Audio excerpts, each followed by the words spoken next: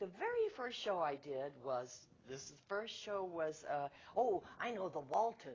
Oh, okay. And they said, John Boy was coming up the door, and he knocks on the door, and I'm supposed to open the door. Well, I couldn't see him there, and they said, give her a cue light. Well, who knew what a cue light was? So they said, come off. So you come off the set, they put on a cue light, and I came back. I still didn't know. Where was the cue light? So he knocked on the door and some lights went on, and I guess, well, finally you got it. Yes, I guess that's it. Who knows? Right. Now you also were on Happy Days. Happy Days was, such fun. And that plays every Halloween. I'm the witch on Happy Days. And I had worked for Ron's dad. Ron Howard's dad used to write plays. And that's how I met him originally. And it's just wonderful because everybody on there is so crazy and such fun. And Fonz was kind of in charge of me. If you ever see the show, he kind of takes care of me as the old witch. I wear an eye patch. You notice I play a lot of witches.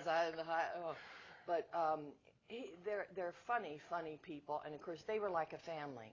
See, when you're a character actress, you come on and you don't know anybody in a show. And you're usually the neighbor or the who knows what.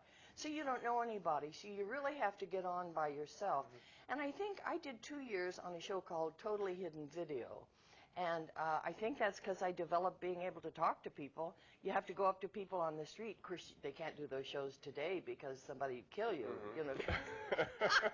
But the stuff, I mean, like, once I crashed in a hot air balloon, you know, and just stuff that they had. They convinced these people we were going to go around the world in a hot air balloon. I mean, I don't know how we did it.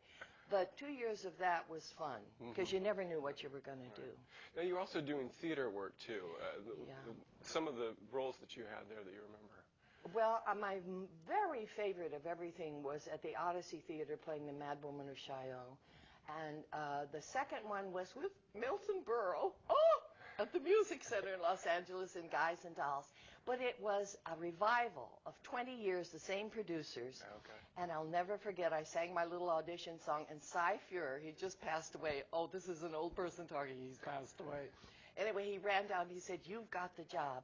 And it was such fun because Milton Berle was crazy. He would go out before the show started and crawl out under the curtain and entertain people. He'd stand out in front of the theater with his coat on like a cape, you know. And, but he was lots and lots of fun.